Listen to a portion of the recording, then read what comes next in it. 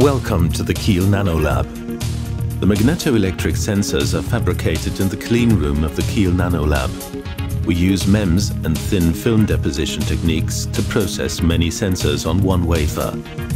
The surface acoustic wave sensors are based on a piezoelectric substrate. An acoustic wave is generated by applying a voltage at one interdigital transducer electrode. The wave travels along a delay line and is read out by a second interdigital structure. We will now show you the fabrication process of such sensors. In the first step, the material for the IDTs is deposited on the piezoelectric substrate. This is, in our case, chromium and gold. In the next step, this material has to be structured. For this, we use a photolithography process.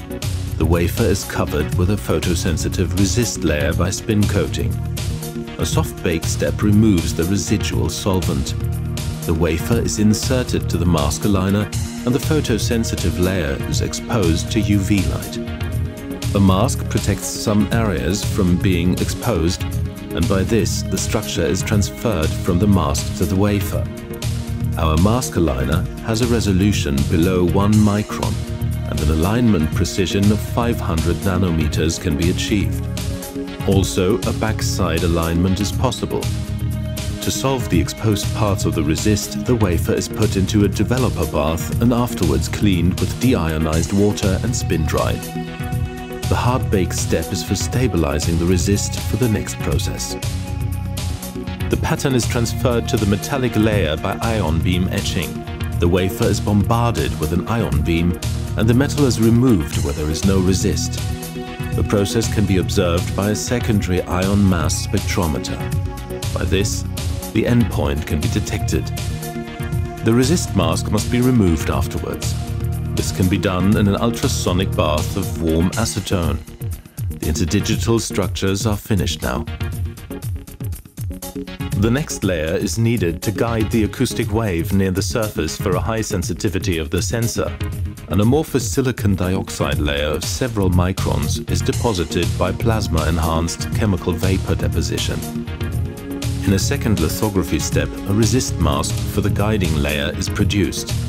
The second mask must fit very precisely to the first metallic structure. The oxide layer is etched by dry etching with an inductively coupled plasma-reactive ion etching. This involves a chemical reaction etching with a physical ion bombardment, which results in a high etch rate. The resist mask is removed and a protection resist layer is applied. The wafer is cut into single chips with a dicing saw. The last step of the sensor fabrication is the deposition of the sensitive layer. An amorphous metallic layer is used. It is deposited by magnetron sputter deposition. Our sputter device has two built-in magnetic rings.